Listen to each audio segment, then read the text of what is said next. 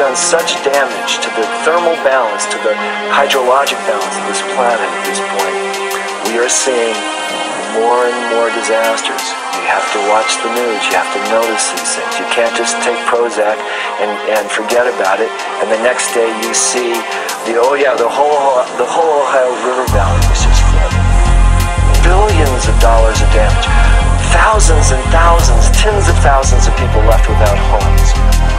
And they actually say that they can make weather. Well, tell me, have you noticed any good weather here lately?